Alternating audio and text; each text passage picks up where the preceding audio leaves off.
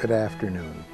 We're sitting here contemplating the stimulus package that is winding its way through the Congress.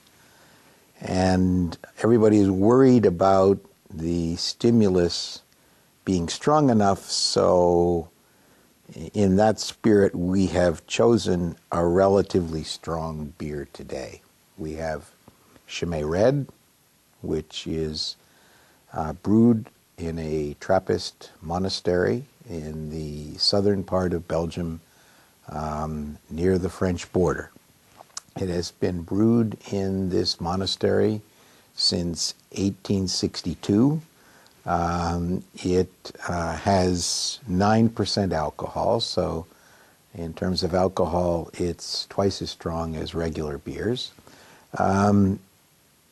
Those who don't like beer, and there is something fundamentally wrong with them, but should you not like beer, those individuals often like the Abbey ales, and the reason is they have a little more alcohol in them, and the alcohol softens the hops taste that comes with traditional beer, and it's often that hops taste that individuals, for some reason or other, don't like.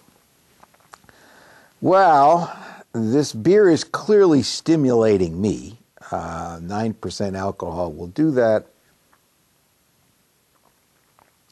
and it is truly magnificent. It is one of the best beers you could have anywhere. Will the president's proposed plan, which has now wound its way through the Congress, stimulate the economy? We all want to say, we all hope it does, but there's reason not to be optimistic. Unfortunately, not all of it will be spent immediately, and it's a combination of two things. One, a reflection of the agenda the president campaigned on, and an attempt to stimulate the economy.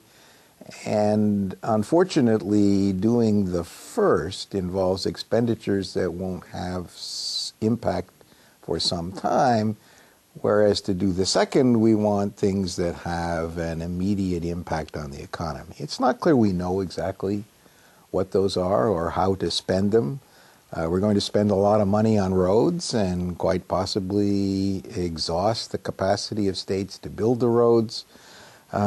Nonetheless, all of this doesn't seem quite as troubling after a little bit of Schmidt.